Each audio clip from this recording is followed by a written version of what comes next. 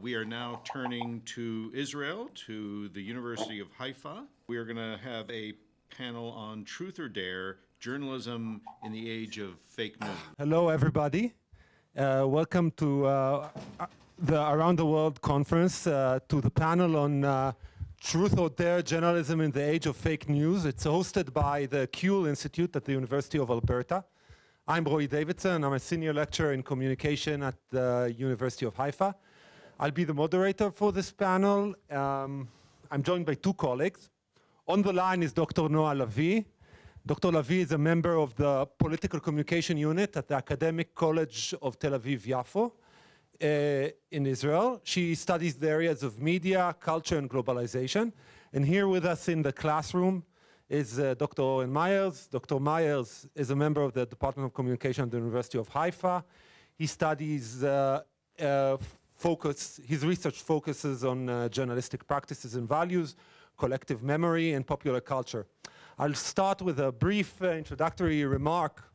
For the better part of the 20th century, journalists in many countries, including Israel and the US and Canada, were part of a relatively cohesive elite of news producers.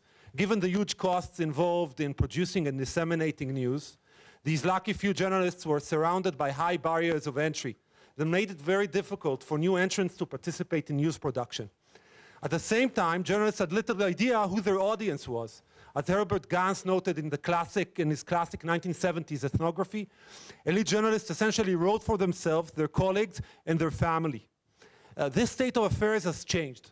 While in many countries fewer journalists are employed full-time, news organizations have proliferated. Moreover, while not necessarily accurate representations of audience behavior, the proliferation of digital audience metrics in the last decade on Google Analytics and other platforms has changed the incentive structure journalists and news organizations face. They are now surrounded by digital indicators of the audience's preferences and opinions. Parts of the traditional news industry and some new entrants have evolved at the cost of accuracy or truth altogether. However, we shouldn't assume that these debates about the veracity of news coverage are new. In the 1830s in New York City, news organizations targeting a mass audience first appeared in the form of penny newspapers. As Donald Brazil notes in a 2005 article, these ultra-cheap newspapers subsisted almost solely on advertising. They were known, as I said, as a penny press. They attracted a mass audience through a heavy dose of soft news, crime, gossip, and a famous series of exclusive, fabricated images from the moon of winged creatures. So, in a sense, as we academics love to say, nothing is new.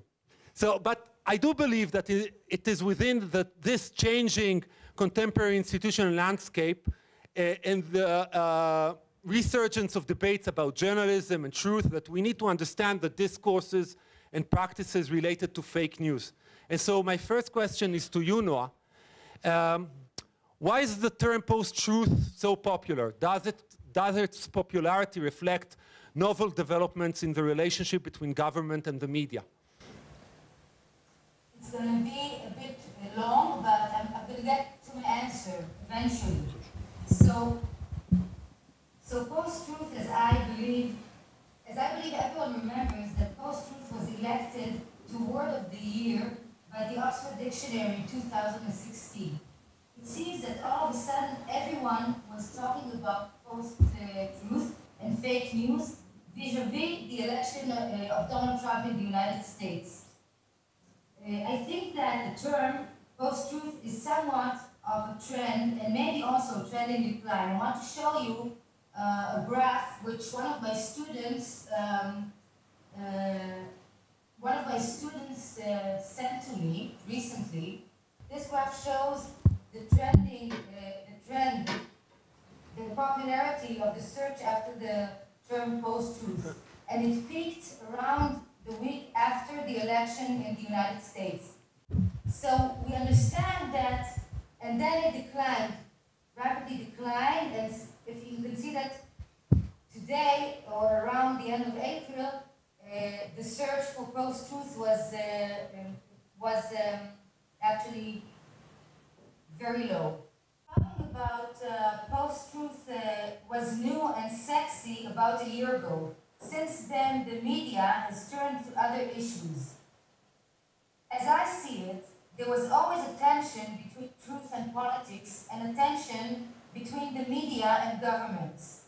One of the definitions that the Oxford Dictionary gives for post-truth is that post-truth era means that politics today is reigned by emotions rather than facts, that the public is affected by emotions and charisma and not facts.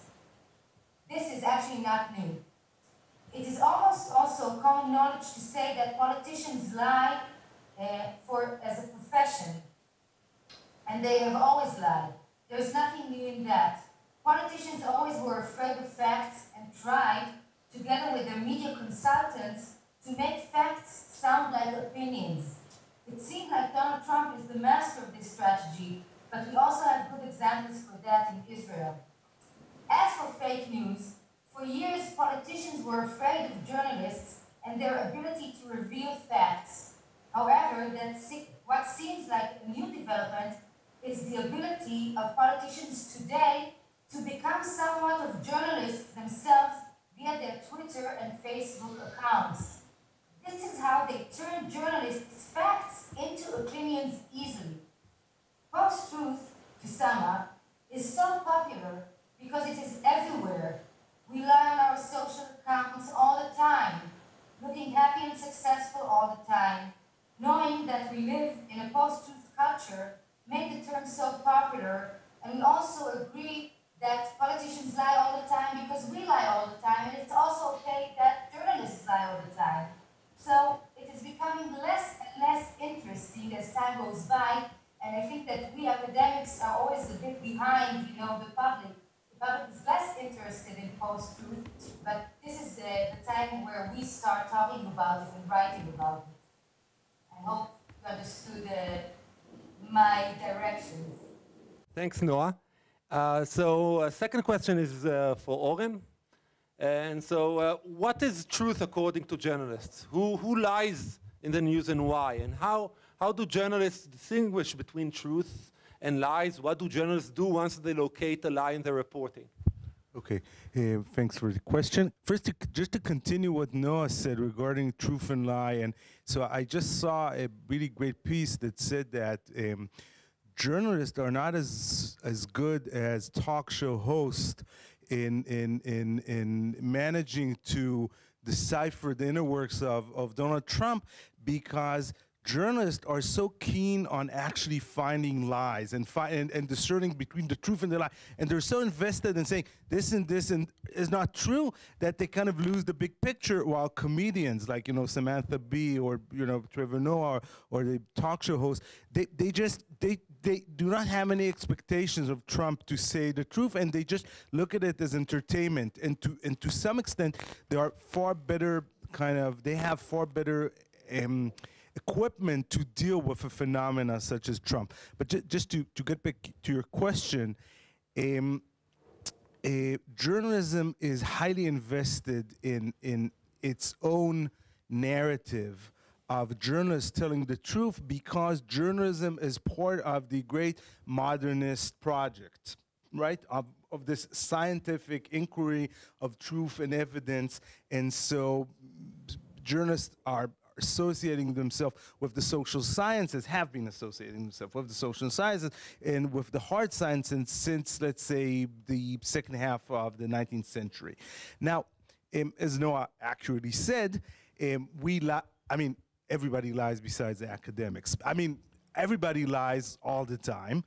And journalists are invested in narrating the truth. Now, of course, they can never check fact everything that they publish. And Tuchman, who you've talked about Gantz. So Tuchman, who's the second famous news ethnographer from the 70s, she famously talked about the web of facticity. She talked about the notion of a web of facticity, and all of the facts kind of interconnected. So they say Prime Minister Benjamin Netanyahu and his wife Sarah came to a party's members, his son bar mitzvah yesterday, and brought a gift. And so, okay. So let's say it's published in the newspaper. No one is going to go and check if Sarah Netanyahu and Benjamin Netanyahu, or for this matter, Donald Trump and Melania Trump, are actually married, right? It's taken for granted they have a marriage certificate.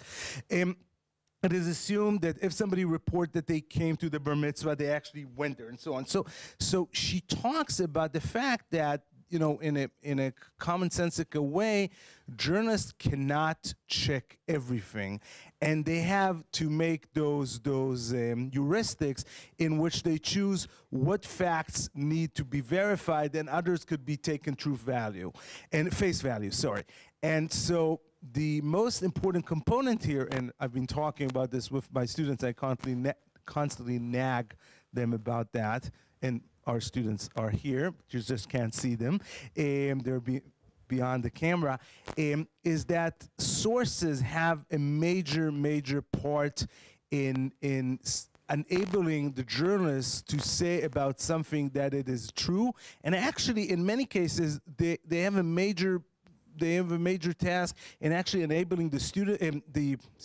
journalists to say this is happening, because there are all kinds of interesting examples in which all kinds of things happened in front of the very eyes of the journalists, and until sources said, no, this is what's happening, they totally ignored it. So just to quickly talk about different types of lie that exist in journalism, there are the incredible cases in which journalists are the ones doing the lying. If you have any recollection of cases such as Janet Cook and Jason Blair and Stephen Glass, and those are journalists who just pull, can you say online, pull it out of their asses? I've just did. So they just totally invented stories that had no bearing in reality because of all kinds of problems. And once those were found, their news organizations went into enormous efforts into finding every lie they told and, you know, excommunicating them, just throwing them off the island. What's interesting is that in many other cases, it's the smaller lies that are more beneficial for understanding the problems and pitfalls of journalism. So to give just one example, there are examples in Israel of cases in which interviewees just made like total fabrications. Like there was this famous singer who posed himself as someone who is totally covered head to toe because he was totally burned in some kind of a fire, and he's now singing those very, very sad songs, depressing songs, and he was called the burnt person, Hasaruf. And he managed to make his way into, you know, primetime journalism just because news journalists were so eager to publish this story about this amazing singer who's all burnt, and because none of them was actually in acquaintance with the social background from which this singer supposedly came. So in many cases, the willing of journalists to publish total fabrications, it's not only just necessarily doesn't tell us that it is so easy to fool them. It just tells us something about their assumptions, about their like black holes in their knowledge that they're willing. It's like in Israel, because the mainstream journalism is mostly Jewish, secular, of Ashkenazi, which is to say European descent. Whenever there's a story involving people of other origins or other backgrounds, journalists will buy all kind of stuff because it is so far away from their background, which I assume will be the same in the States.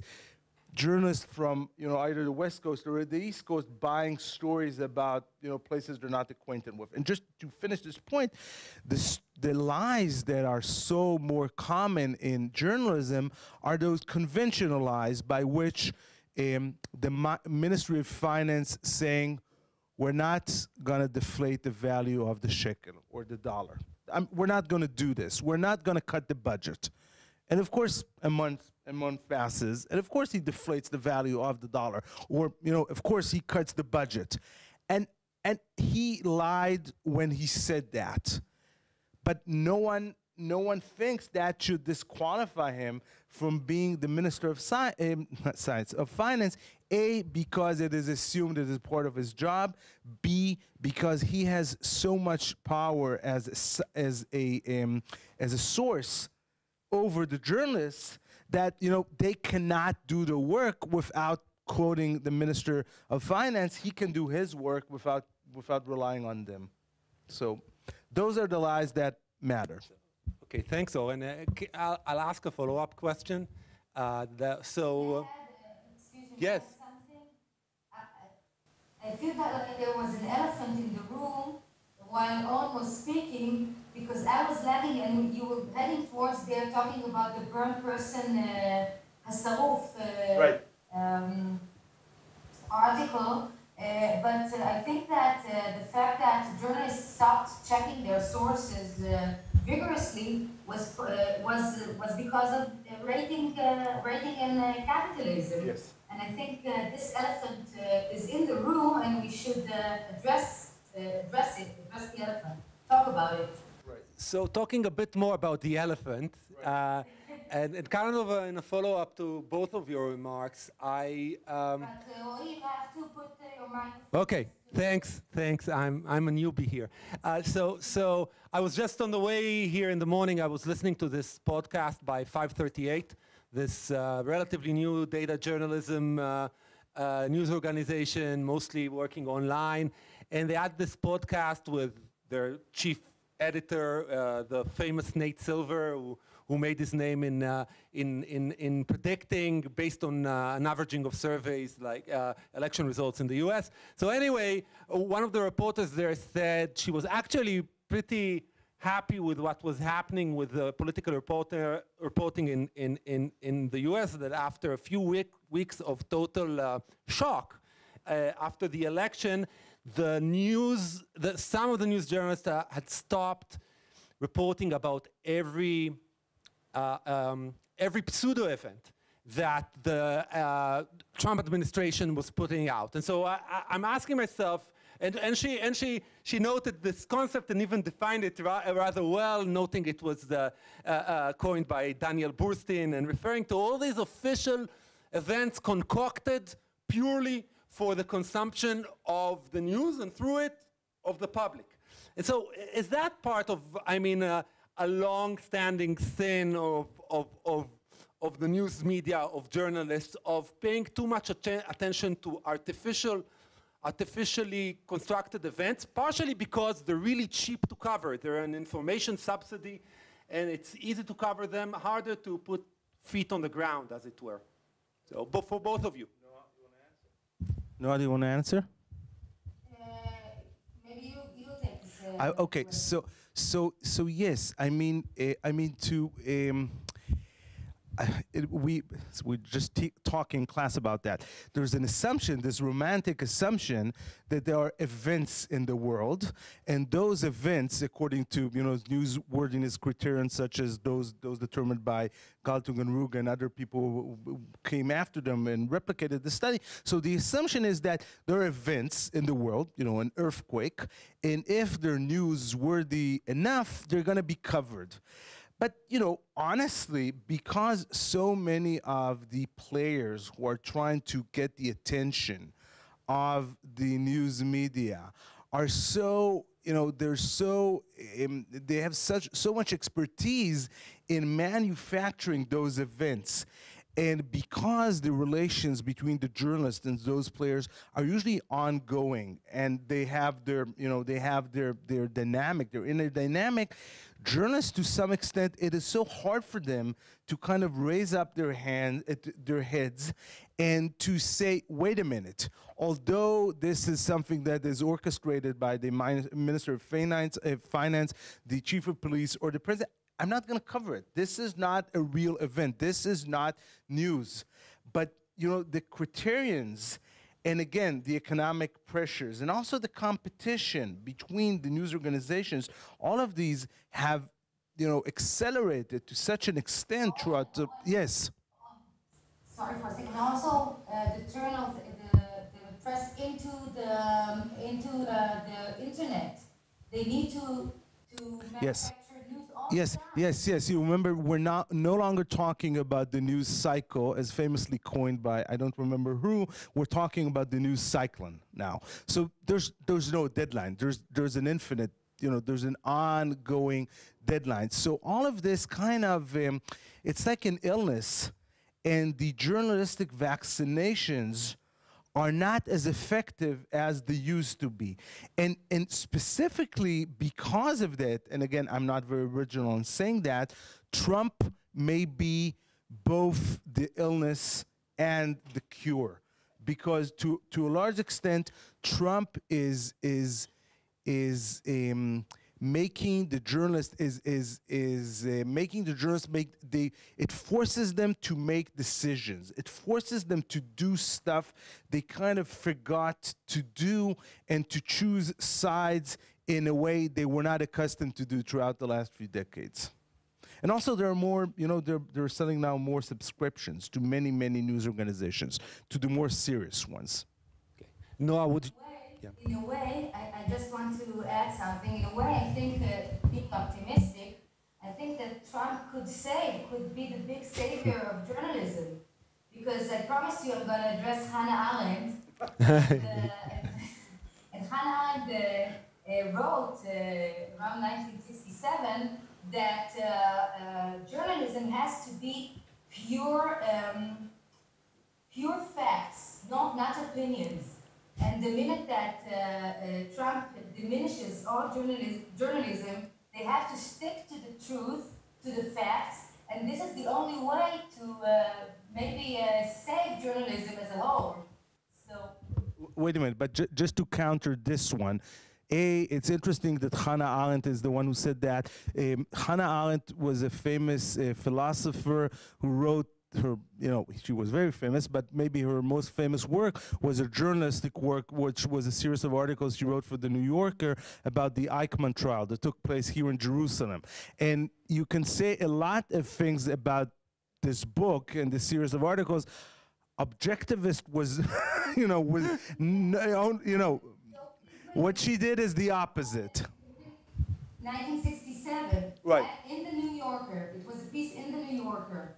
Right. But actually. Right, but the thing I want to say about journalism is that actually, and there's an analogy here drawn by Barbie Zelitzer, who's a famous journalism reporter, and she wrote an early scholar. Did I say reporter? She was also a reporter, but she's a famous journalism scholar, and almost 20 or more years ago, she talked about why most of American journalism failed in covering McCarthyism and the Red Scare during the 50s. And she said that journalists at that time had an idea that they have to be objective, and each story has two sides. And maybe McCarthy is making those huge, those crazy allegations that cannot be substantiated and are not truthful, but there are two sides to each story, and you need to hear both McCarthy and his opponents. And actually, unlike the common myth, it is not the journalism in Edward Morrow that caused the downfall of McCarthyism, but rather uneasiness within the American institutions. And so moving fastward to Trump, actually, in order for journalists to cover Trump, they need to abandon their notion of objectivity and that each story has two sides.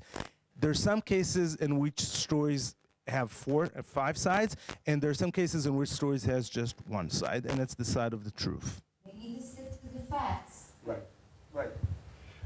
Okay, so yeah, so I wanna, so we've been kind of bad-mouthing journalists and as indirectly their owners and social networks. We'll return to the social networks at the end if we have some time, because I have a kind of another follow-up question. But let's turn a bit to ourselves. What is the role, if at all, of scholars, and specifically journalism scholars, in the ongoing undermining of journalistic authorities? I mean, did we aid, even if unintentionally, phenomena such as fake news and post-truth by telling our students that reality is constructed, that there is no such thing as objective reporting, etc.? Are we to blame? Partially? What do you think, Noah? I had a difficulty this year teaching the first course in Communication 101. When I started teaching them about all, the way that journalism is always biased, etc., I felt that I'm betraying actually my sense of, trying to stick with the right of journalists to speak about the truth, and then I'm telling my students, well, everything is a lie, and so you just have to believe Donald Trump because everything is a lie and everything is fake news. It was very difficult, and I think that we as scholars and teachers, we have to reflect on ourselves.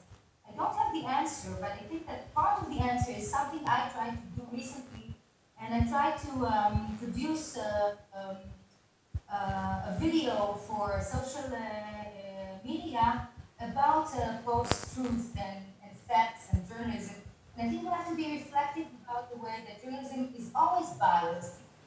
Truth is always a matter of subjectivity. But then we have, can you hear me? Because you were... Yes. Better now. Yes, better. Truth is always a matter of subjectivity. And the journalist is always a subject who is partially truth to himself and partially a liar to others.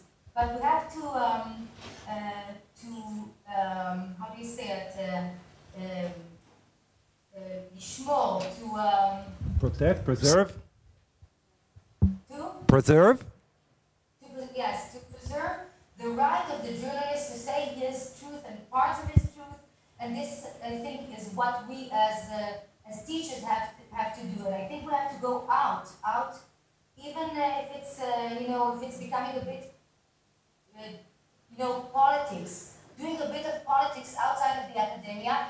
I think, as an Israeli, I think it is high time we as educators and scholars go outside and just tell the people that democracy is here at stake, and we have to, for some time, stop blaming or saying that news is biased, but we have to protect democracy. This is what I think.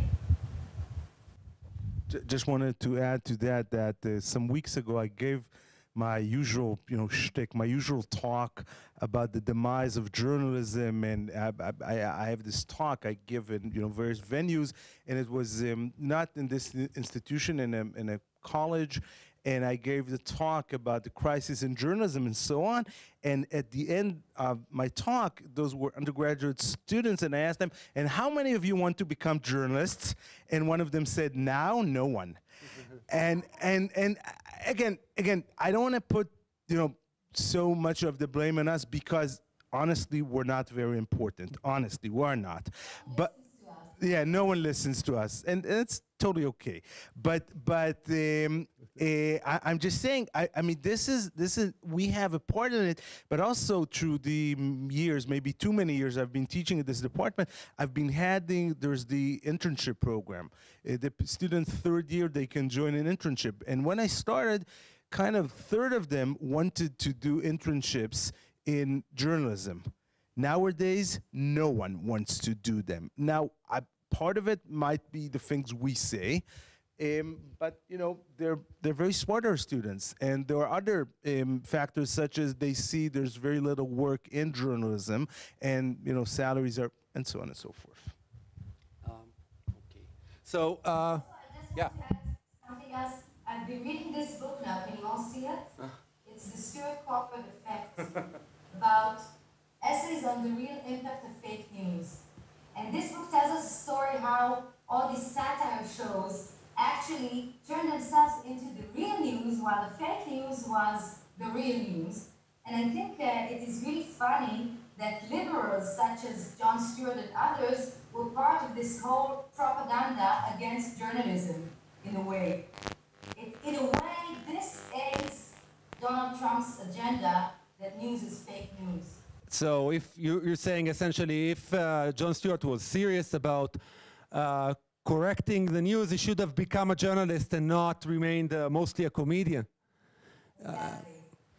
And so you mentioned this genre of satire, of fake news on Comedy Central and other kind of channels that blurs blurs genres between news and entertainment.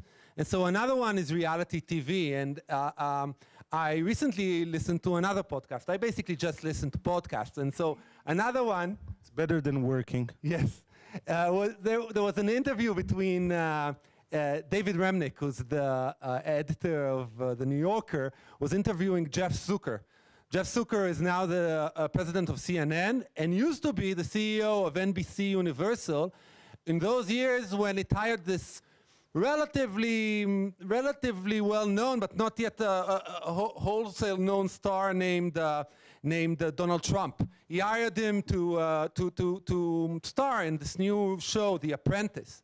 And so Trump grew out of reality television. He tries to argue that he grew out of his successes in the real estate market, but it's highly debatable that he was a huge success there. However, in television, in reality, he was a big success. I was in the US for his first season. It was great TV. It's been the only season I've ever watched from start to finish and was totally hooked. He's a good TV guy. And so my question is, the reality TV is a genre whose authenticity has been questioned. Could it be that the popularity of this genre has contributed to this blurring of truth and fake? Is this part of the explanation for the rise of fake news or of the discourse of fake news? I think it's all part of what we can call a post-truth culture. I think we've been living in a post-truth culture for the past decade or so. We can also debate what is the role of new media in it, okay? But for most television viewers, the reality genre, is understood as a genre of editing. And we're also living in an era of self-editing. We self-edit ourselves all the time. And as reality TV blurred the boundaries between truth and lies, because we know it's a lie, we know it's all edited, but we still watch it and believe it, and we still want to believe that the persons there are authentic, like Trump, like he was the authentic manager, maybe he can be the authentic president. So I think that maybe it's a better term for nowadays is a self-editing era, which undermines all truth. Maybe it's a better term than post-truth. It's a self-editing era.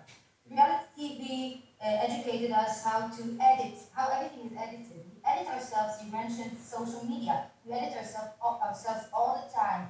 If before, we were editing ourselves in person-to-person interaction, now we edit ourselves as celebrities. Everyone is a celebrity. Everyone is a self-editor. Everyone is real and on the news. Everyone is a journalist. And I think that reality TV is part of this whole scenario of post-truth or maybe self-editing era.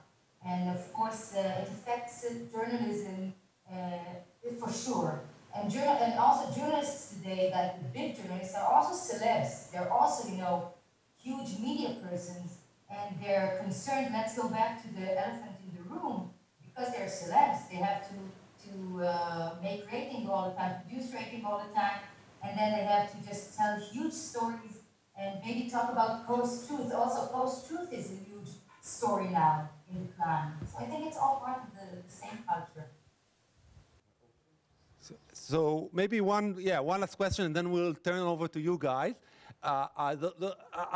So you mentioned, again, the elephant in the room, the ratings monster. And so Oren and I have a joke. We've written a bunch of articles together about journalists, interviewing them here in Israel.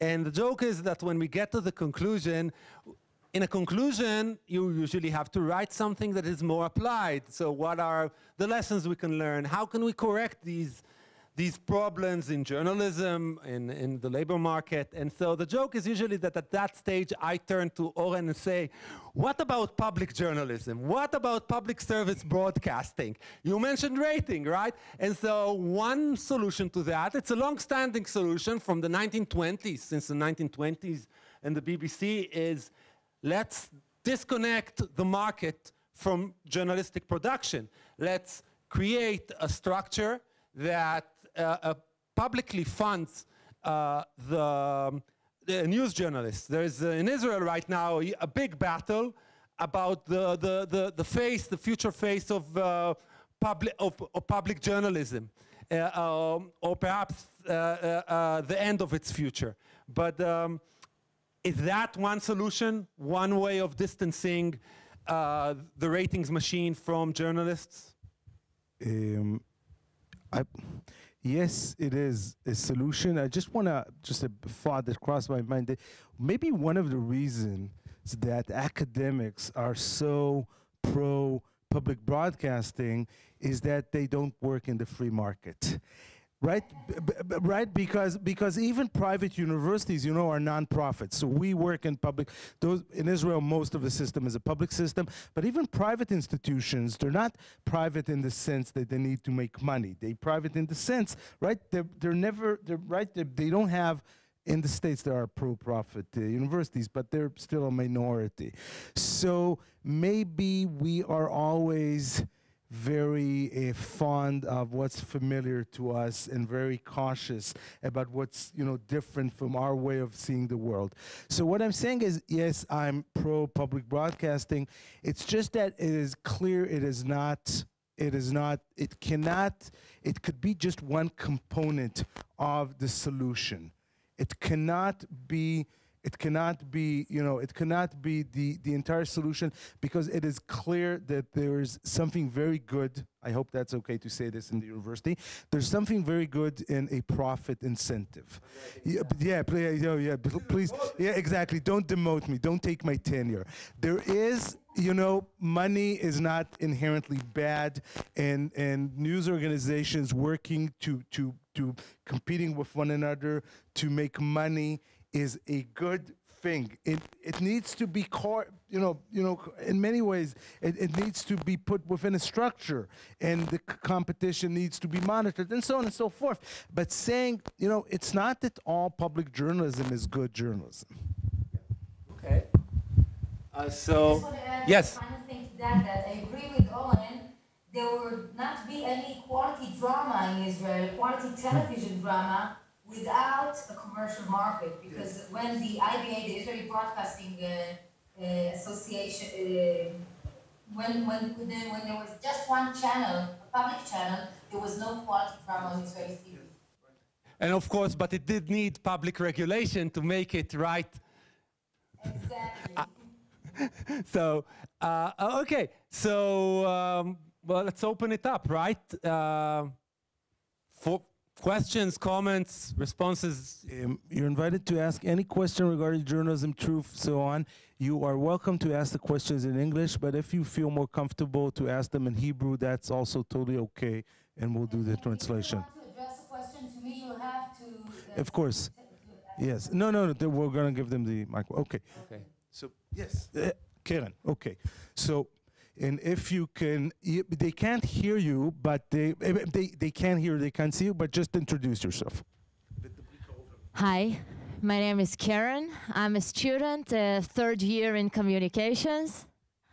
My question is about fake news as an industry. Can you see a agency comes in, I don't know, a couple of years, or it's still here, it's already here, that pays people on payroll to produce fake news? And how can those people compete with a good, poor guy journalist that's trying to check the facts and to do a good job, be a good journalist? How can he and his stories compete with guys that are paid for making fake news? I think people are already getting paid for fake news, aren't they? Yes, they are. People are already getting paid for fake news.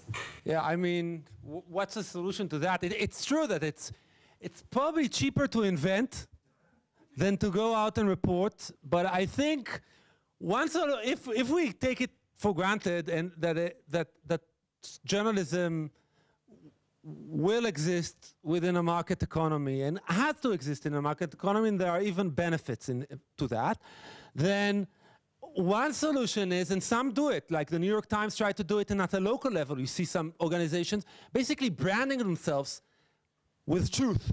And branding is, I mean, literally branding is when you brand a cow, right? With put a mark on it so we know it's your cow and not somebody else's cow. So they actually, in response to Trump, they're like branding themselves as we are in the business of truth. And if you brand yourself correctly and successfully, you create value for yourself and for your audience in reporting truth. You can ask for a premium. You can actually build a wall, right? So you can build a metered wall around your internet assets and start not just selling advertising, but selling subscriptions to people. And the Times is making a go at it, and a number of other, some new, some old, are making a go at of branding themselves as being in the business of reporting truth to the best of their ability. Yeah. So just to answer Karen's, to continue what Noah and Roei said, and to answer Karen's story, two things. A, there are people making money off fake news. I think we've talked about it in one of our first classes. There's this village in Macedonia. There was this report about this village in Macedonia in which, you've heard about this story? And the youngsters, the people there, they're like dozens of young people making money out of inventing fake news stories and then, challenging, backpedaling them to social media. And speaking about elephants in the room, yes, Karen is right. It's always more expensive to try and get the truth. And so one of the major components here that needs to be addressed are the people in charge of social media. As long as the Facebooks of the world will continue to say that all they're doing is just technology and not journalism and content, journalism will be in a major problem. They need to step up and they're trying to do so now, because most of there's Breitbart and other venues, but most fake news streams through social media. And if the people of social media will step up and assume this responsibility of trying to make a judgment of what's a clear out lie, then the truth has a chance. When it's a totally level playing field, it's much easier and cheaper to produce lies, I think. I want to add something to that. I think that one of the problems of the truth is that lies are much more interesting than the truth. Yes.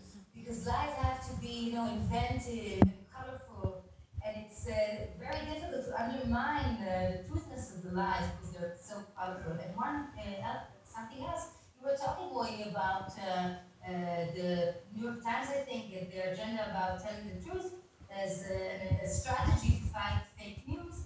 And I think that we can look at the Haaretz newspaper, which is a left-wing newspaper in Israel, that tries first to sell, to get to readers through the internet and Facebook. They're doing a rather good job, I think. And one of their strategies is, I think, hire columnists, very loud columnists who not necessarily talk the truth, but they make a lot of noise, like Lino or others. These are Israeli journalists. They make a lot of noise and they talk a lot of. They actually don't tell the exact truth, but they bring a lot of traffic into the newspaper, and then this traffic brings more readers, and they read also the factual news. So this is another strategy, I think.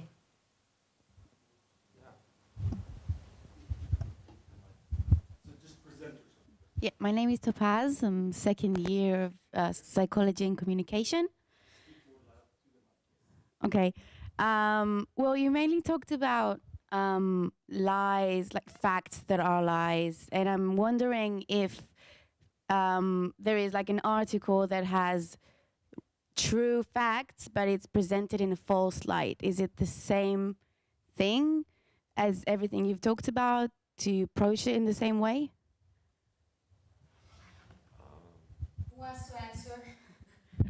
It's a very good question. Noah, you want to try to answer this one?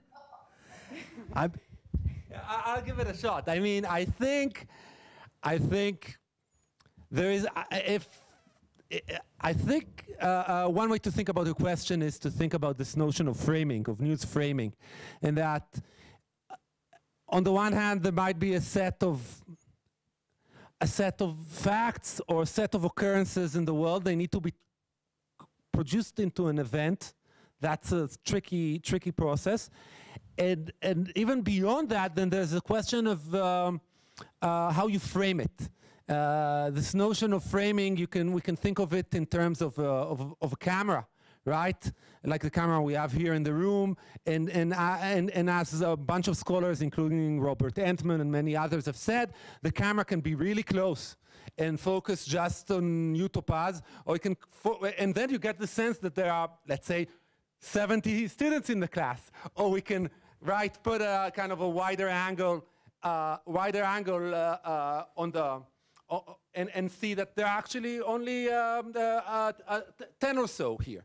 And so the frame is really important. And the question is, I think, there are probably frames that are fairer than others. If the frame really, without telling an absolute lie, creates through editing or self-editing, as Noah suggested, this false understanding, then it's a problematic frame to use in journalism. But if it tries to be kind of to echo as much as possible a genuine understanding of the occurrence, then I think it's a fair kind of frame. I think there is a tendency now to think perhaps of not multiple opinions about every fact, about every occurrence, but try to include multiple frames if possible. Try to both create, focus on, let's say in a complex story on particular events, let's say we're covering poverty, then we might include some anecdotes about particular people suffering from poverty, but we'll also include in a complex article trends about poverty in general in Israel or Canada or elsewhere. And so one way of trying to avoid this particular light is to shine different lights in the same text. Hi, my name is Lama. I'm in my second year psychology, so I'm not really from communications, but I'm very interested in that. You touched a bit on the subject of political satire, and I want to ask, some people would say that political satire is in a way the opposite of fake news, as it is, they take away the pretenses of journalism and just reveal what they see to be true, but in a way, they make news more of a joke. That is one big, maybe criticism, that they make light of what should be very heavy.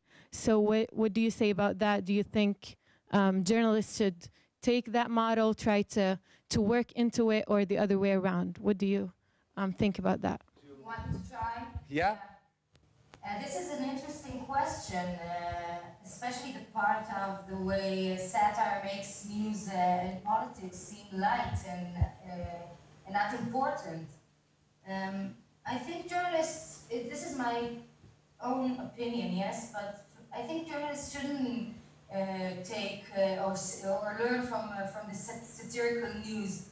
I think they should stick to their own good work ethics. I think work ethics is the answer here.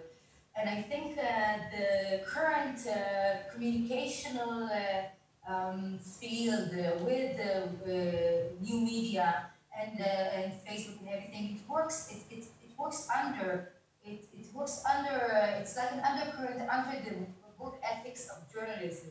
And I think we should stick to good old work ethics of journalism.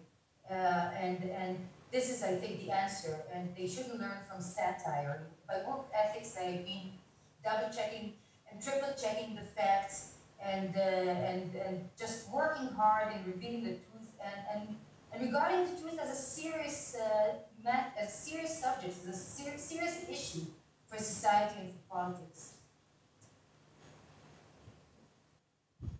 Okay, so I think we can wrap up. I'd like to thank everybody involved, thank the audience, thank Noah, Oren. Thanks. Bye-bye.